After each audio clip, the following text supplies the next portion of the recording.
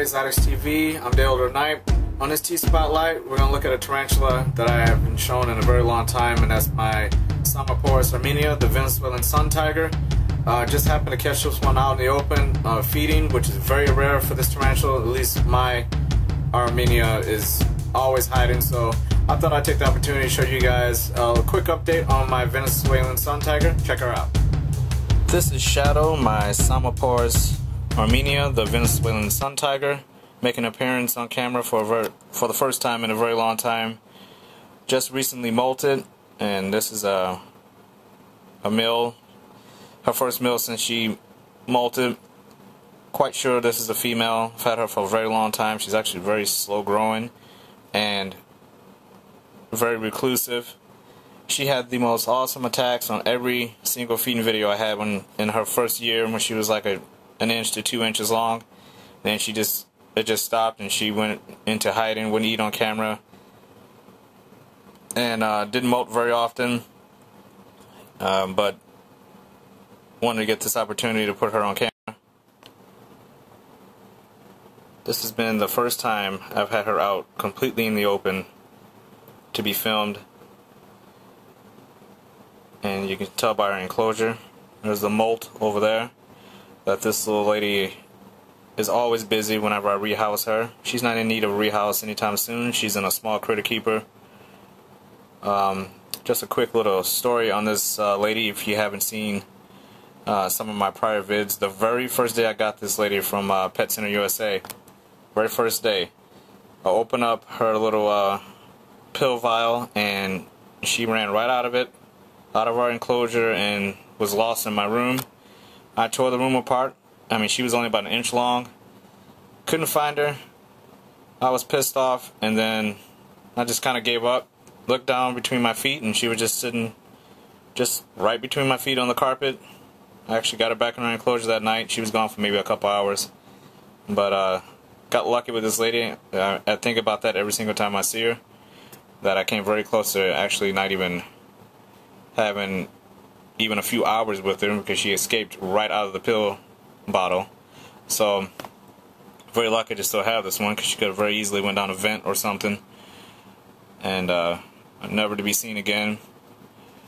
Like I said, this one is actually very slow growing. This is one of my favorite teas, or species actually, of tarantula. One of the tarantulas that got me into the hobby, really, along with like the P. ornata, the P. metallica, and the B. albiceps, some of those teas.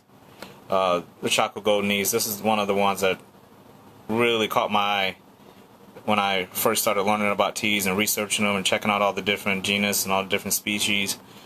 I just always liked that rump. I mean, that's my favorite pattern, probably on any tea, as far as rumps go.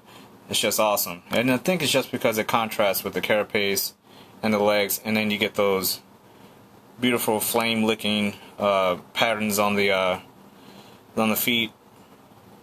You have that greenish black carapace, and then you just throw in the fact that these are semi-arboreal terrestrials, kind of. I mean, this one is actually not arboreal at all. She's actually a burrower.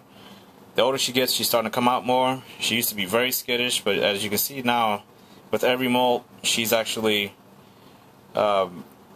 basically starting to become more temperament of an adult. And she's not quite an adult yet. She's still got some growing to go.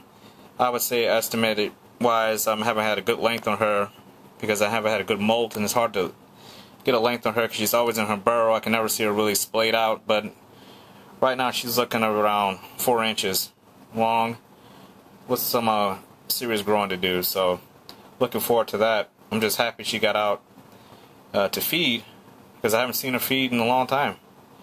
This is actually pretty interesting footage I'm getting of her. This is not something she does often.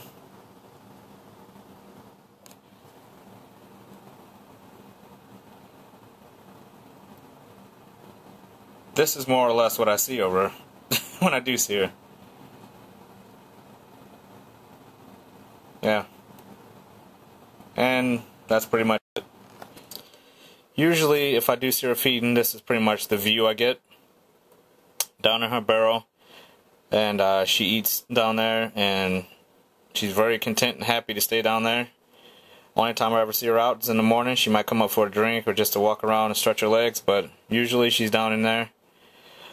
She has always been a good eater, just not a very good eater on camera.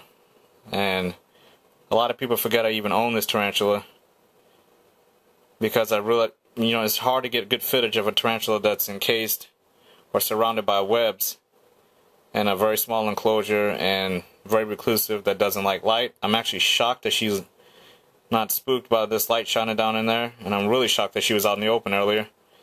And you can take a really good look at how I set this one up.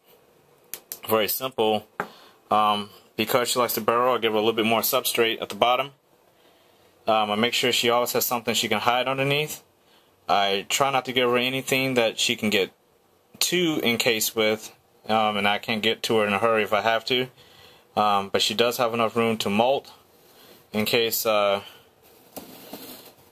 sometimes they'll spin their webs a little bit too tight, but as you can see here, this is a beautiful tunnel system she's made. She has plenty of room to molt, and she's usually hiding right down here.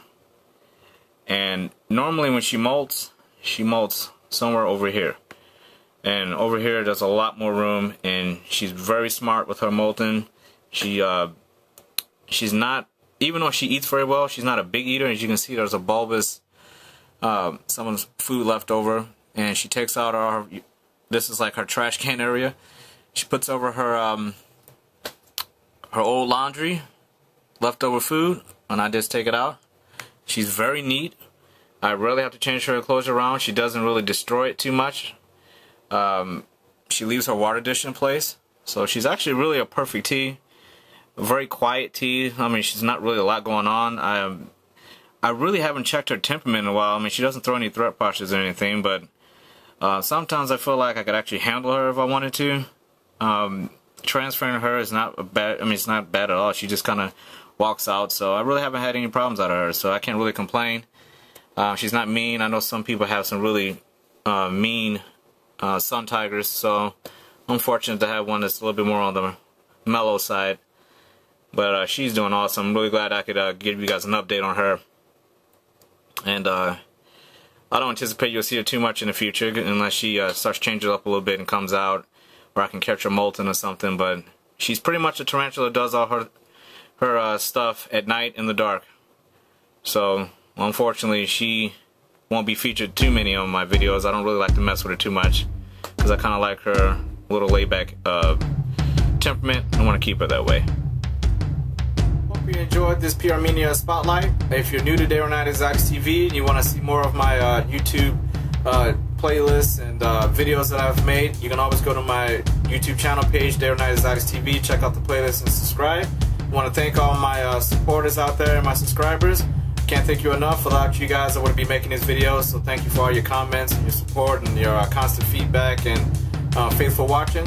There'll be more videos to come, both on the reptile side and the arachnid side, so check out videos. I try to get out one a week for you guys, and sometimes if there's a lot of activity I can bump it up to 2 videos a week, but one seems to be working, so I hope you guys enjoy all the videos I make for you. Without you, I wouldn't do it, so I want to thank you guys again. So take care, be safe out there, guys and gals, and look for more Day or Night Exotics TV videos to come. Take care, guys.